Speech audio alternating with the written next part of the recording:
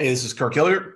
It's Rusty Byrd. It's the Kirk and Byrd Show, and we are here today with Brentsville Lady Tigers soccer coach Coach Kerns. To the show, Scott. Thank you very much. Appreciate it. Thank you for giving Brentsville some love. Oh, yeah, man. Look, once we jumped on this Brentsville bandwagon, you can see we just like, oh, okay, they're rolling. 5 or 6 Brentsville episodes now. So. Yeah. They're legit, man. Wow, y'all are doing great. So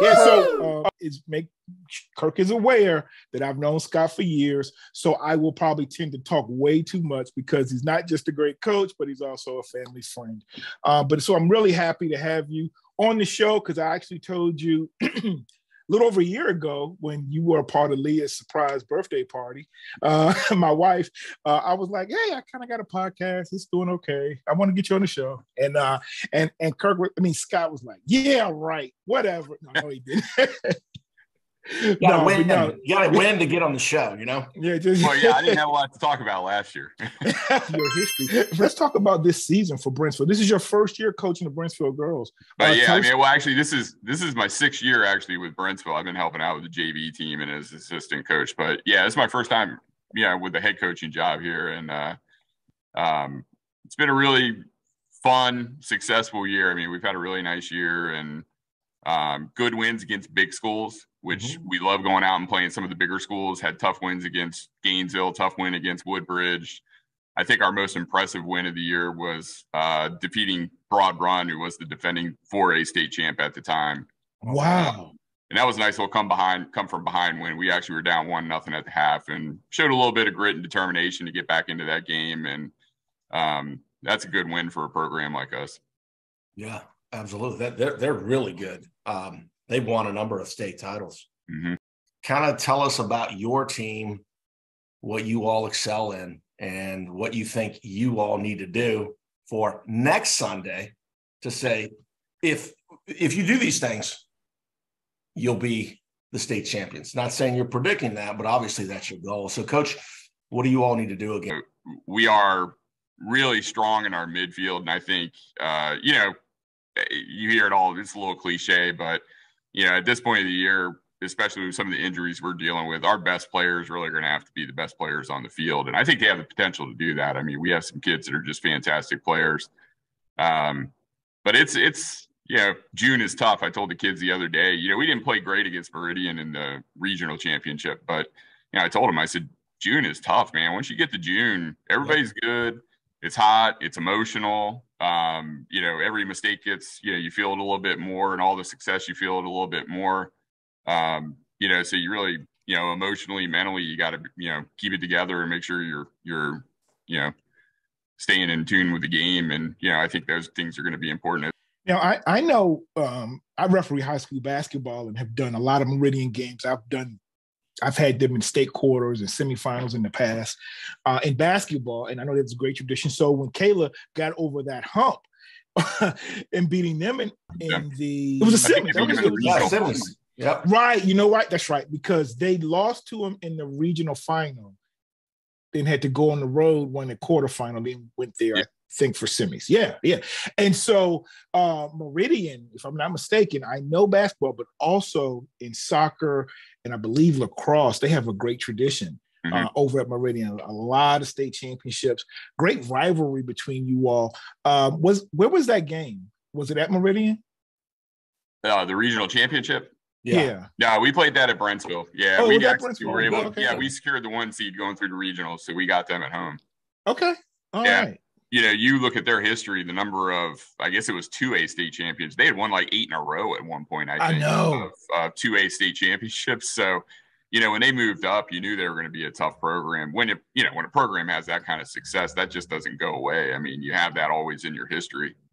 Yeah. And I will say, by the way, when our basketball team got over the hump, everybody felt that at the school. You know what I mean? We all had watched that over the years. I mean, that was inspirational for everybody in the school to see them get over the hump in basketball.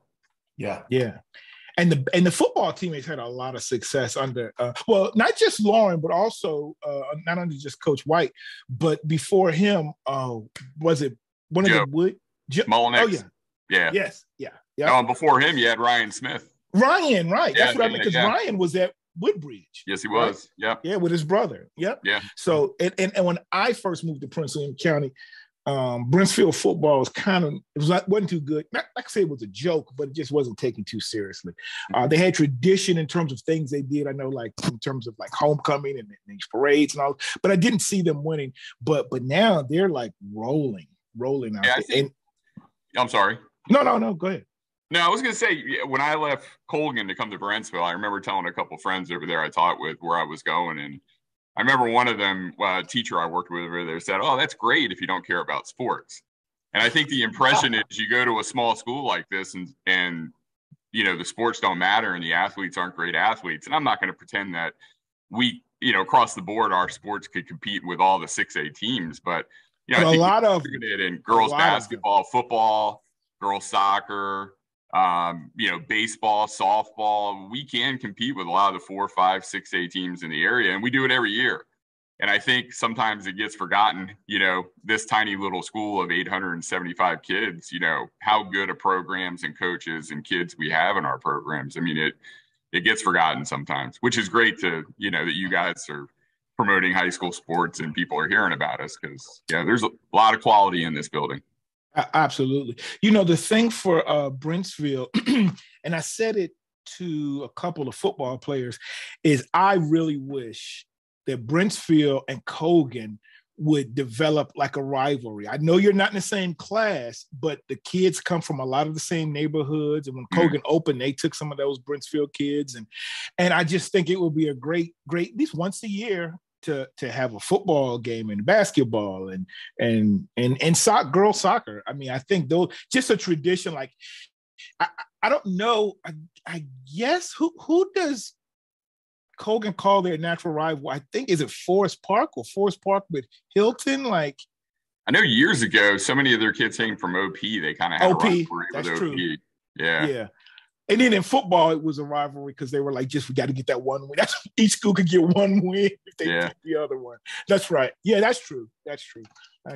So, I was just going to chime in with go ahead. The rest of the girls' soccer bracket, because I think there's 2 undefeated teams: Wilson Memorial out of Fishersville, Lafayette Meridian. Whoever wins that game is going to be good.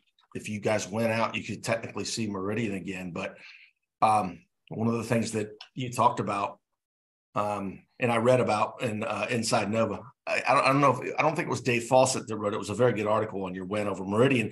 Well, you said the girls in the first half kind of didn't play well mentally. They can't do that now because the competition's so much better. And the pressure, I mean, this is life. And this is fun. They'll never forget it. But what how do you relate to them? Hey, you're out of it if there's another mental lapse, if you play a bad half. How do you motivate these kids to put that through to them? Well, I think, first of all, you have to balance the urgency of the situation without putting too much pressure on a bunch of 14 to 18-year-old kids. But I think what's always important is kind of, instead of that idea of you're done if you lose, it's like, hey, what's at the end of the road after 3 games potentially? And if we come out and play our best, I really believe if we play our best, we're very difficult to beat, no matter who we're playing. So I think, our focus is really, we need to go out and play the best we can. I told the kids earlier in the year, I'm not big on mottos and mantras and words on the back of shirts and stuff like that. And then I started talking about the kids every time we go out on the field, that game against Patriot, the game against Broad Run, every game against Meridian and William Monroe, who are kind of, our toughest competitors. We have to go out and compete, and I think that's our big thing is that every game we want to go out and compete as hard as we possibly can. And always keep in mind, that prize at the end is amazing and wonderful and historic. And it's not something, we don't have a lot of opportunities to do that, so I think that's the big thing is just really kind of keeping their eyes on, what this all means and what it could potentially be at the end of the season and, hopefully being able to get there and compete for that opportunity. Yeah. Brentsville does have a tradition. It's been a good program over the years. You guys were you advanced to the quarterfinals last year, right? Semifinals last year. Oh, semifinals. Okay. My first my first 3 years here as a coach. I'm trying to remember if that third year was the shutdown year, but 2 years in a row. Yeah, I think 3 years in a row they lost to Western Albemarle in the state championship. And 2 of those years I was here. And then a year we came out of COVID, 2 teams didn't go on to the state tournament, and we lost in the regional final to Independence. It was. I mean, this program is incredibly successful. I mean, you know, you can't help but have expectations, you know, when you're a part of this program, whether you're a player, a coach, parent, whoever. I mean, we all have expectations when you come into this program because of the incredible success that they've had. Yeah, they won a state championship in 2003. 2003. Right? Yep. Yeah. 20 years ago. Wow, we were a lot younger. We just our second game against William Monroe in the middle of May, we actually had some of that 2003 team come back, and we kind of sweet halftime. It was pretty cool to have some of the ladies come back that had played on that team, and you know, they spoke to some of the kids. They spoke to our team and just talked about their run to the state championship, and you know, little hints to keep in mind. And it was a really nice night. It was cool to have those women here because, you know, they're the only ones that have ever kind of, you know, done what we're trying to do. Yeah. That's good. That's good. I was going to ask you just about just an overall view of your team, your front line, your back defense, your goalkeeper. We're really strong through the midfield. We have 2 juniors that start in the midfield and a freshman that starts as our defensive midfielder. It tends to be really the strongest part of our team. We have a junior, Peyton McGovern, who's signed to go to the University of Arkansas after her senior year. She's a kid that's popped 29 goals on the year, closing in on 30.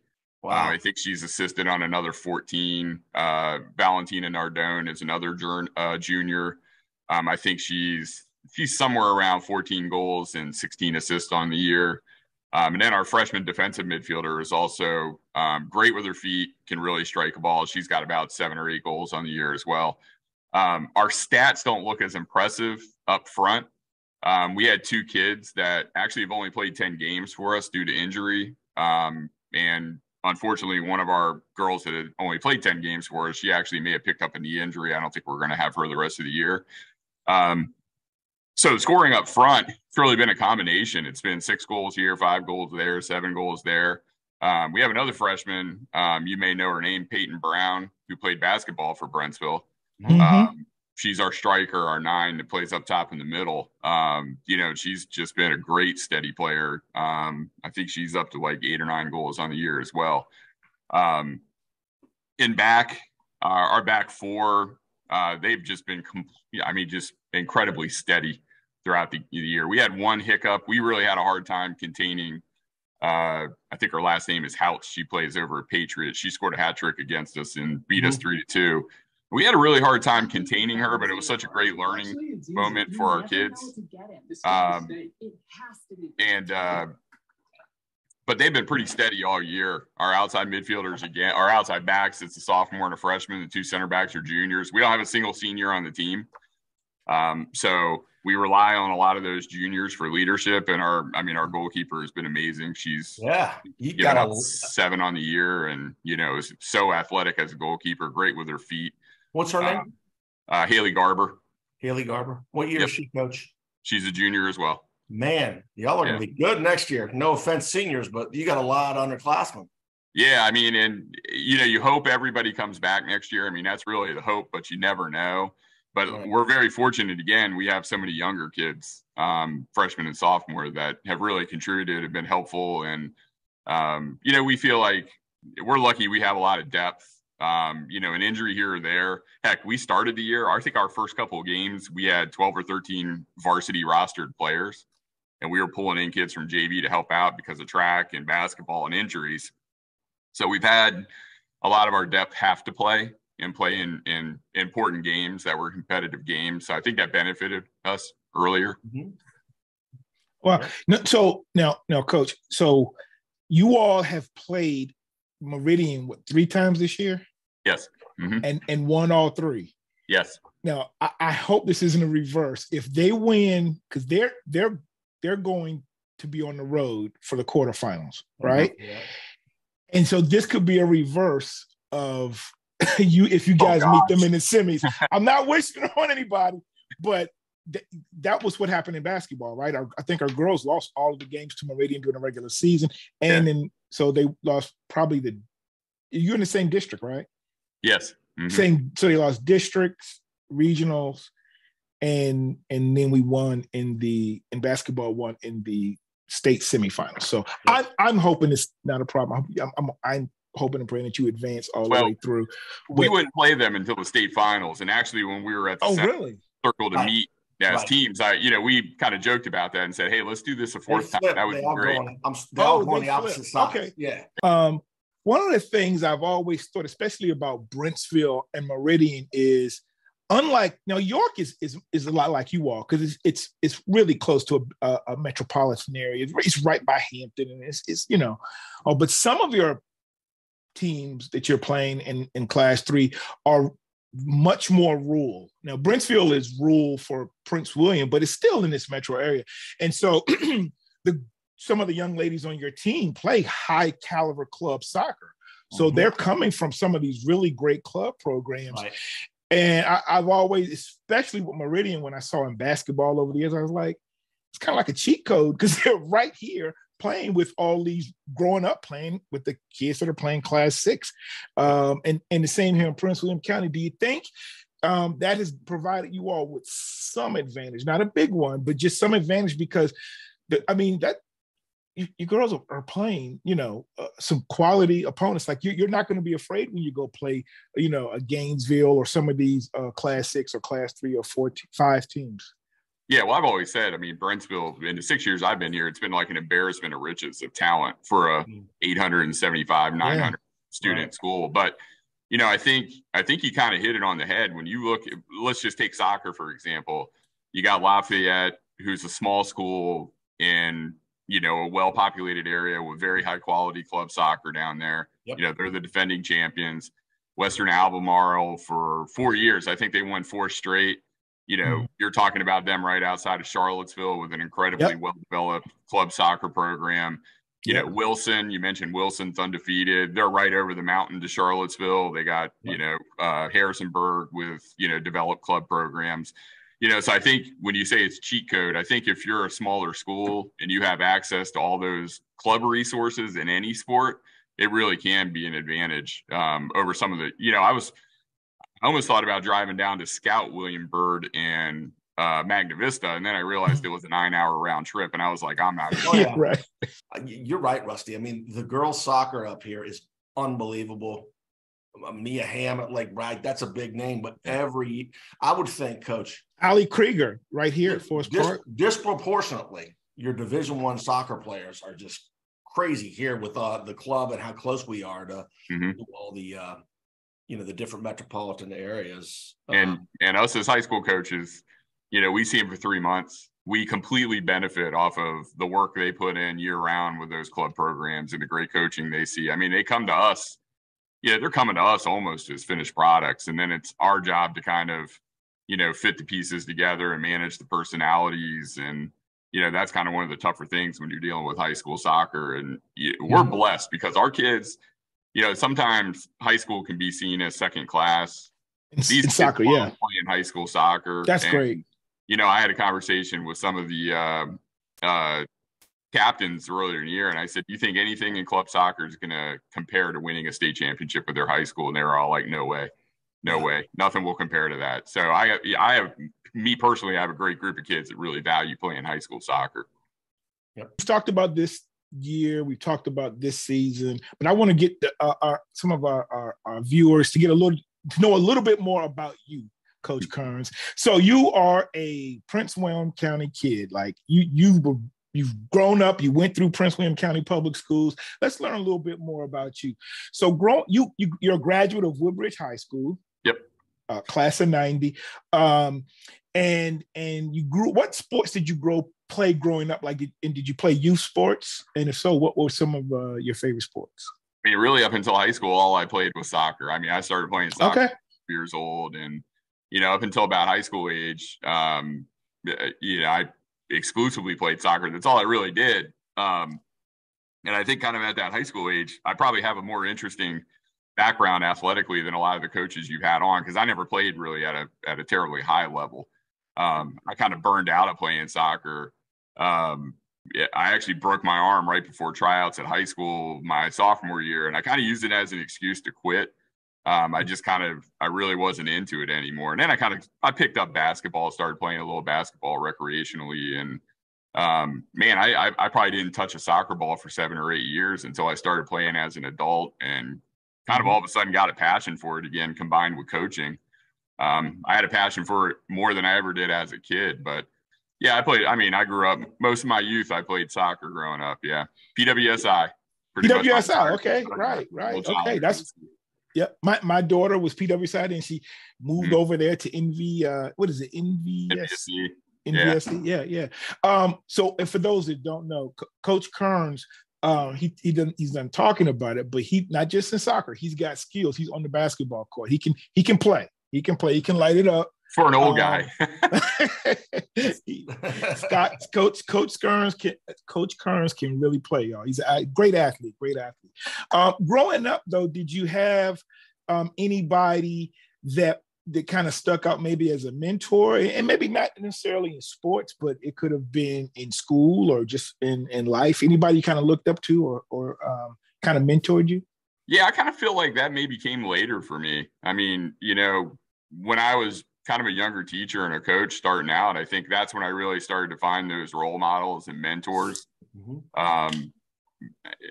To be honest, just kind of looking honestly at myself, I don't think I took it serious enough to really appreciate it and see the value in other people's opinions. And I probably missed out on some opportunities with that. But I think once I got older, got out of college, I started coaching. I really started to see the value and what other people had to say. And I really started to appreciate that.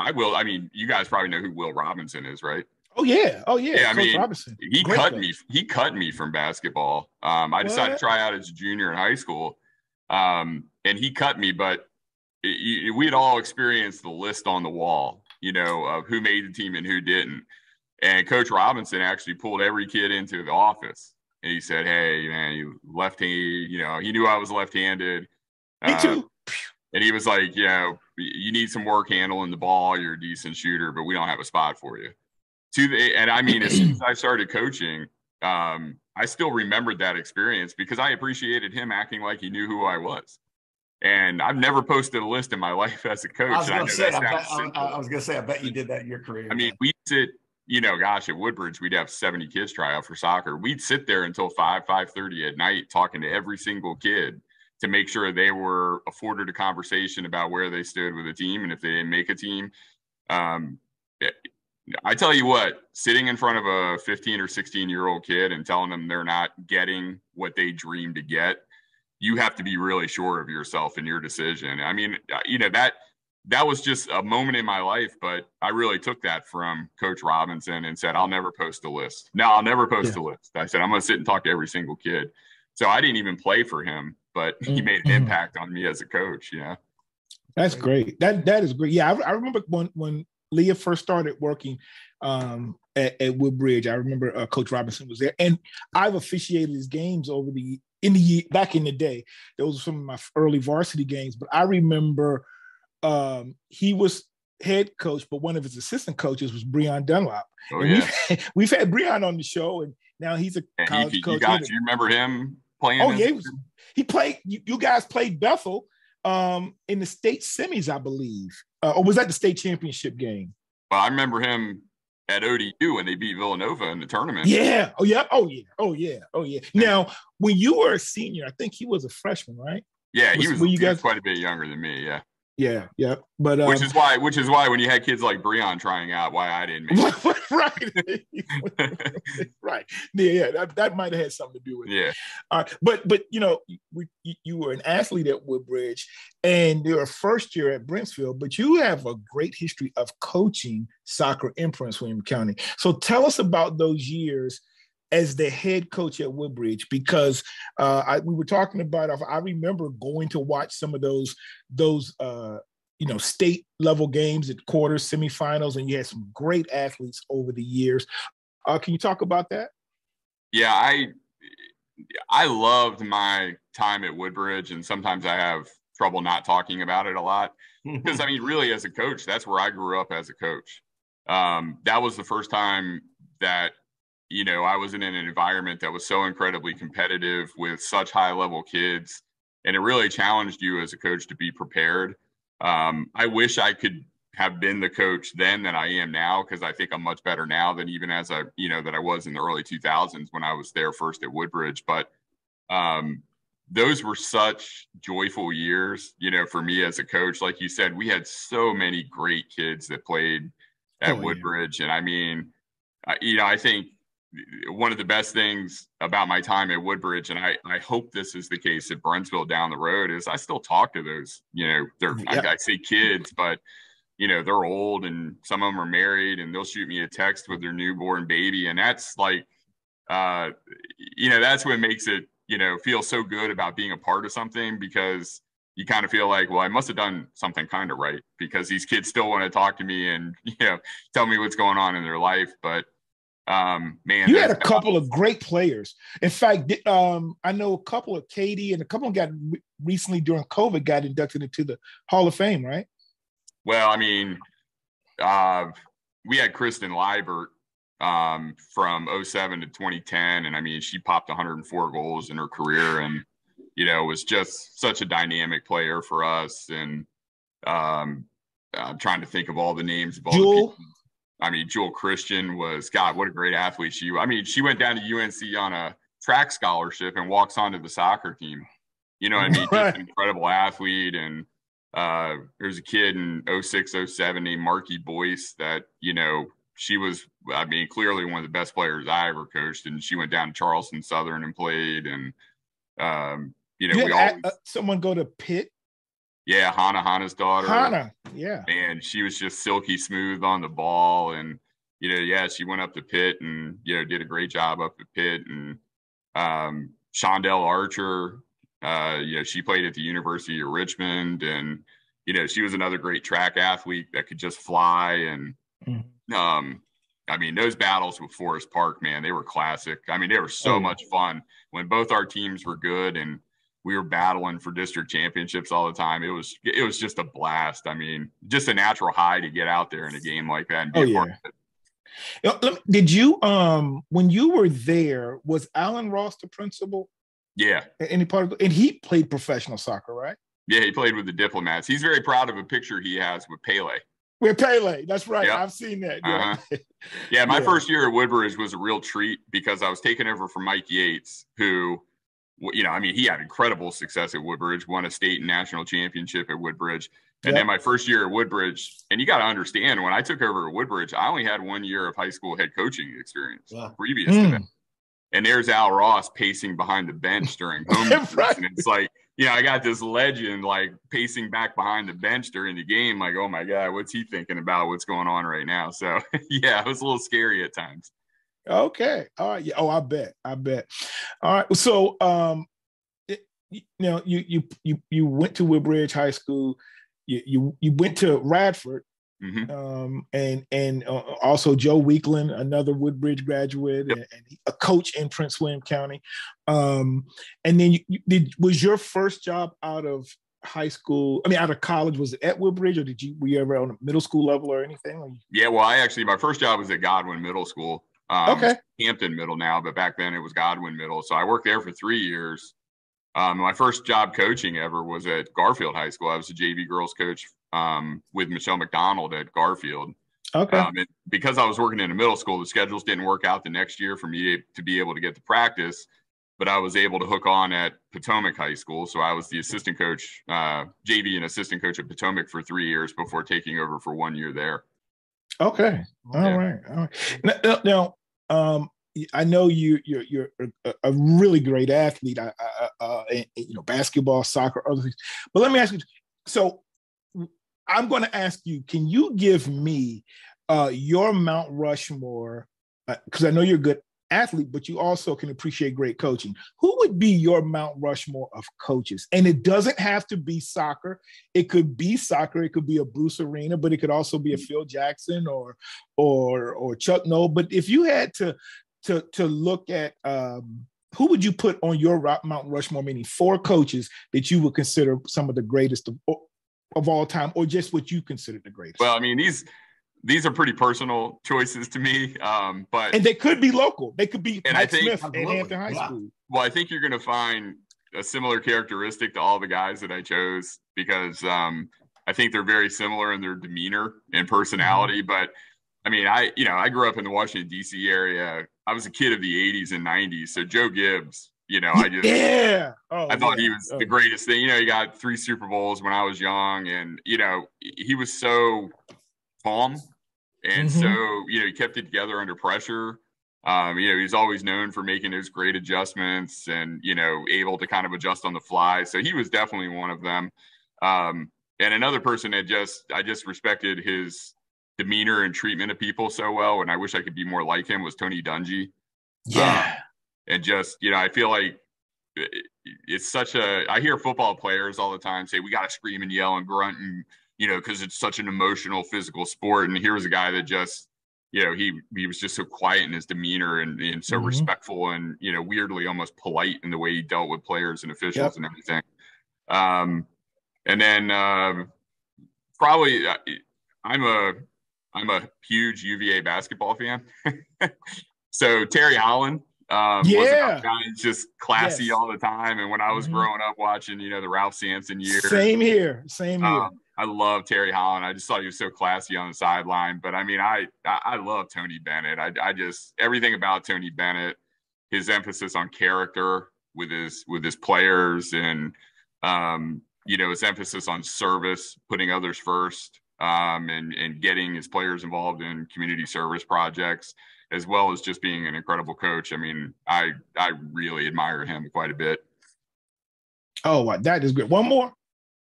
Or was it Bennett and Holland as your – because I want – Oh, yeah. Holland would be in there. Yeah. Okay, so it's Holland. Guys like Phil Jackson, I mean, how can you not – I like that for the success he had. And, go back in the day, the guys, Casey Jones and – Pat Riley on the sideline of Lakers, all those Lakers Celtics finals that we grew up watching. I mean, seeing those guys in action. I totally agree. I grew up because I was such a huge UVA fan. I did not like UNC because they would always kind of beat us when, I grew up in the state of Virginia and I'm cheering for Ralph Sampson, Othell Wilson, who's from Brentsville. Local guy. Yeah. And I hated UNC. Couldn't stand Michael Jordan. But as I got older and I learned more about the history of what Dean Smith did in terms of integration and his character, I really have come to respect what he did. And so, so a Dean Smith, but also all of the coaches you've mentioned.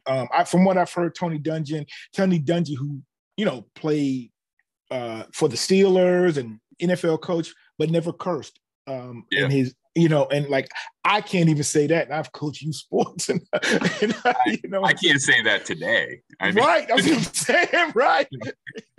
Yeah. So no, that is a great list. Kirk, why don't you now lead us into some of those questions we like to ask that are not necessarily sports directly related, but it gives people to learn a little bit more about Coach Kerns outside of the pitch. Yeah. I always say a peek into somebody's soul is their taste in music and movies, television, that type of thing.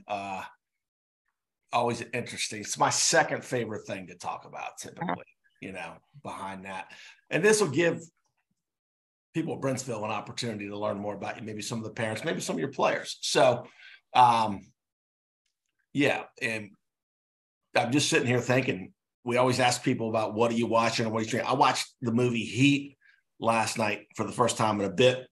I was with somebody who had not seen it, over a 3-hour movie. But do you have a go-to movie like that is your favorite? If it's on cable or stream, you have to somewhat watch it. Yeah, well, Shawshank Redemption, I never turn off. Oh yeah, yes, that is it. That movie, I never turn that movie off if it's on. I teach sociology. If I can slide it into the curriculum so the kids get a chance to watch it, because I think it's such a great movie, I'll do that. But yeah, Shawshank's probably, that might be my favorite movie. I'm proudly a big Star Wars dork. So again, being a kid of the 70s, I mean, I was 5 when Star Wars came out. I mean, it just lit my world up. So, yep. Any Star Wars movie I'm really into. I don't watch a lot of TV. I mean, my wife and I always joke, if it's not sports or HGTV, I mean, we're chasing the kids around so much. We don't spend a lot of time watching TV, unfortunately. But so Lee, go ahead, Kirk. No, I was going to say, what are you watching on HGTV? Because I love those house flipping shows, and I also love List It or Love It, which basically there's two people that come in, and one of them wants to sell it, and the other one's like, I'm going to redo this. And then I know what you're talking about. I watched it. Unfortunately, I know what you're talking about. Yeah. So it's List It or Love It. Yeah. Leah and I got into streaming during COVID because we were just stuck in the house. So it's a bunch of shows. So she's gotten into streaming, and we'll watch some things together. But what about Ted Lasso? Have you ever watched Ted Lasso? Love Ted Lasso. Okay, all right. Yeah, there's one we watched. Yeah, we watched Ted Lasso. It's funny, we got big into Ozarks during the COVID. Yeah, okay. Yep. And I haven't watched the end of it. I don't even know how it ended yet. Get caught up on that. It's funny because I don't love Ted Lasso because of soccer. I love Ted Lasso just because it's kind of fun. I feel like there's so much on TV and streaming now that's so dark. And I feel like Ted Lasso is just kind of fun. You know what I mean? It's light and it's humorous. And, I really kind of like it because of that. But, the soccer element, of course, helps. But, yeah, Ted Lasso, we're watching. So Ted Lasso is me coaching youth soccer. So when my kids all played soccer, I didn't think I could coach, but one of my neighbors coached the team. And one day I said, I'll be your assistant. And this was when Cameron was like 5 or 6. Mm-hmm. And, he's like, I'm going out of town. Can you coach? And I was like, I don't know anything about soccer, but I had fun that day and we won. And so the next couple of years, I was a head coach of youth PWSI soccer. Now, when it really got to be fun and easy was when my daughter Sydney played, because my boys were just kind of out there. But Sydney was very athletic, very aggressive.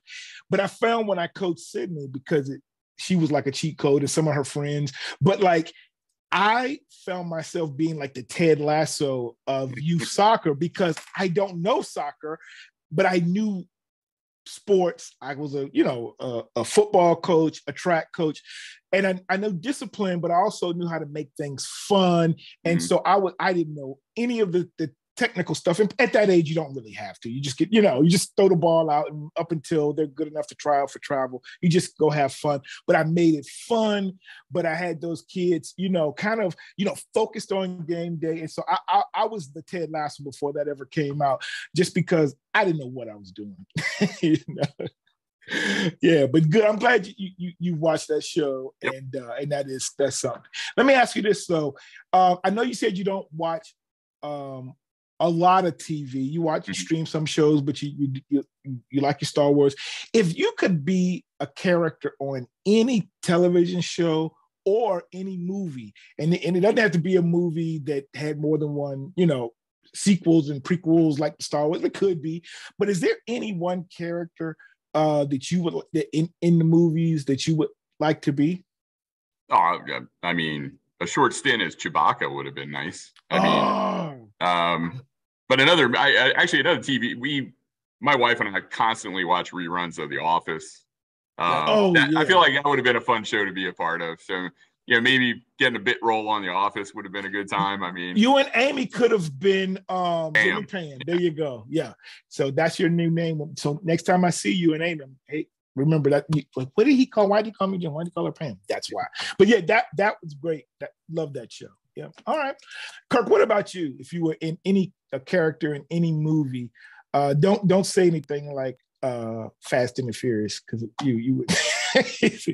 would you be? I was hoping. Yeah, Vin I Diesel like in the one. Fast. I would be. I'd be McNulty in The Wire. Okay. I would love to be Dalton in Roadhouse, because he's a badass, the small bouncer. That is one of the best movies ever. It's cheesy as hell. It's got terrible acting, but such a guilty pleasure, though. Oh yeah, you gotta watch guilty Roadhouse. Pleasure. Yeah. Dalton is a bouncer at some Double Deuce is a club. The owner, by the way, is the dude from the show Emergency back in the 70s. If you guys ever watched that. And then I just thought of this. Look at all the stuff Forrest Gump did, man. He played football at Alabama. I don't know that I was one good at it now, but he went to the White House multiple times. And so, yeah, but I've been watching The Wire again. So I love that show. Bunk Moreland or McNulty. Yeah. So for me, I would probably be almost anything that Denzel movie he's been in, but I'm going to be, Denzel is usually the good guy, but he got the Oscar for Training Day. So I would be Denzel in Training Day. I love Training Day, Man on Fire. Those are great movies. Flight. Yes. Book of Eli. Excellent. I mean, those are great movies. Have you seen Flight? Yeah. Oh, yeah. He's great, man. That's one of his best. He's not exerting revenge on people. I like the movies where he's like, vengeful and getting back. Yeah. What was the one he did? Was it Two Guns? Was that with Yeah. Oh. Is it Wahlberg? No. Yeah, Mark Wahlberg. Wahlberg. Marky Mark. Yes. I'll have to look that one up. I don't know that one. That's New Kids on the Block. That's what. Okay, but it was Wahlberg. Two Guns. That was good. Okay. All right. So now I don't know if you have Spotify or Pandora, but it keeps track of what you play the most. There's apps that bring that out. What do you think your top 4, 5, 6 songs are? Oh, 4 or 5, 6 songs? Yeah, or artists. Well, I'm a huge fan of 80s rap music. Mm-hmm. So, we are too. Yep. Public Enemy. I love Public Enemy, EPMD. I kind of hit my limit with, rap to a degree, but Snoop and Dre, I love them as well. Nas, a little Nas. After like the mid to late 90s, I was like, after Biggie. It was done after that. But I love that kind of music. And then, I feel like I have pretty diverse taste. I love Pearl Jam, Stone Temple Pilots, some of the 90s grunge bands. That was kind of like my college period was like Snoop and Dre and Pearl Jam and Stone Temple Pilots and, some of that alternative music that was big in those days. But I think my go-to is probably to put on, like, I'm a Pandora guy, which I know sounds really old. Public Enemy Radio. It's probably what I listen to in the car. Absolutely. Cool. Yeah. You remember your first real concert? When I say real, because Rusty, I saw a couple people at Busch Gardens. I don't consider that real. You remember your first real show? You might have went to the Patriot Center or something. I think the first concert I really saw was out at, they didn't call it Jiffy Lube back then. I forgot what they called it. Nissan, probably Nissan. Yeah, Nissan. But I think, a couple Buffett concerts. A band called Toad the Wet Sprocket. Yep. Which completely got overshadowed by the Cranberries that were fantastic. They opened for them. They were amazing. I actually saw Pearl Jam out there at Nissan. Way back in the day, I don't even know if you remember WHFS. It was like of course. Rock. They had their HF festival. They had like 30 different bands play. Yep. I went there a couple years. That was a lot of fun. But those were probably some of the earliest ones I ever saw. Lollapalooza was at Lake Fairfax. And was it really? Yeah. Well, here's the thing. I was in a thrift store, and this girl was probably 17 or 18. She had on an original Lollapalooza Lake Fairfax shirt, and it had like Red Hot Chili Peppers, just unbelievable. When I just said to her, that's a collectible. So the line was long, and I Googled it and looked at it, and it was very valuable. But I was going to say that mine was Duran Duran. So I remember that was 83. And I saw In Excess at Radford when Kick just came out. They never played an arena that small again. Mm-hmm. That was a great show, man, at the Dedman Center. Very small arena. And then they played Roanoke later that year. I saw them in Roanoke. And my parents were taking me to concerts in 1983. No, that was 87. And did you see them in 92 or 93 when NXS? Did you go to that HF festival? No, I went to 94 and 95, I think were the two ones I went. I don't know if you remember the Rollins band, the Henry Rollins band. He's in Heat. He was in the movie last night. They have a song called Liar that's really like bass heavy, slap bass heavy. I thought RFK was going to fall down when they played that song. You could just feel the vibration in the whole stadium when they played. But yeah, it was I mean, those were great concerts. So many different bands and a lot of different genres. That was a good time. Yeah. You should check out Southwest by Southwest, whatever it's called, down in Austin. That is unbelievable weekend. Austin's a great city. Yeah. All right. All right, cool, man. Well, Scott, this has been great.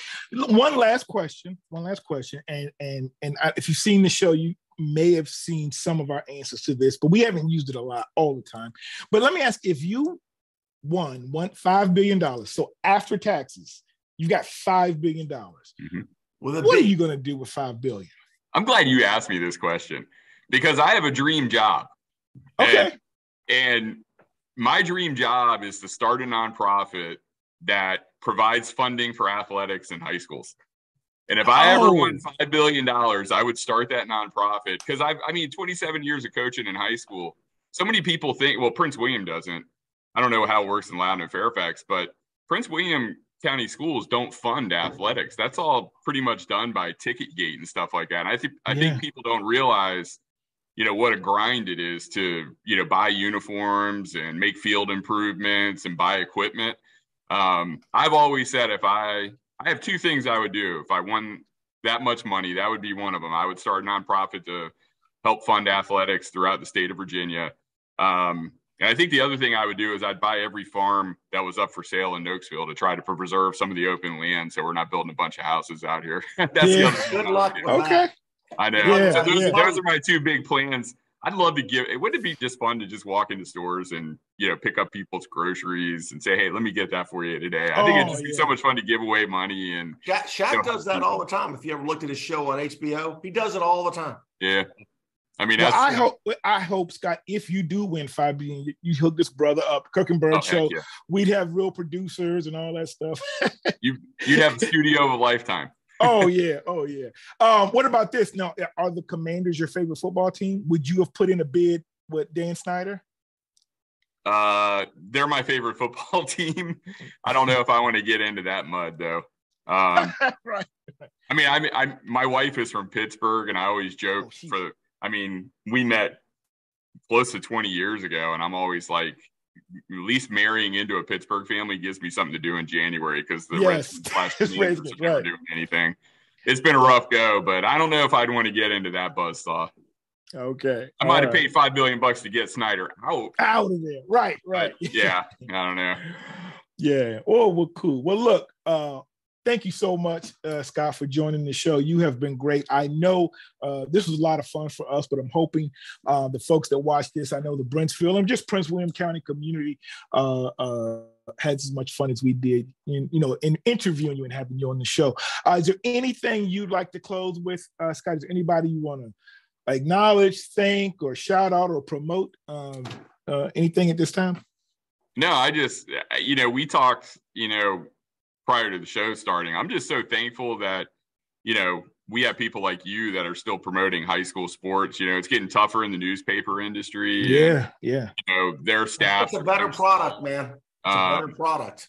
Yeah. It's just, I'm just so thankful we got people like you that are willing to talk to people like me about high school sports. I think it's such an important part of a kid's life. And, and in particular for our school, like I said, we're a tiny little school, about a quarter of the size of all the other schools in the county. And, sometimes we're forgotten. It's really great for you guys to promote us as a school because we have so many fantastic athletes and some really great programs. So thank you for that. Go Tigers, man. Well, look, thanks again, Coach Kerns, for the Kirk and Byrd show, for my co-host, Kirk Hilliard, Phoebus Phantom, and for Scott Kerns. No, Phoebus. Yes. Oh, my gosh. They're like the thorn in our football team's side. Holy smoke. They're going to 4. Phoebus is going up to 4. So you guys, it cleared the way for you. Yeah. Yep. But so Kirk talked to him about moving up to help Brentsville out. Yeah, but for my dog Kirk and my man Scott Kerns, this has been the Kirk and Byrd Show. We are out. Goal!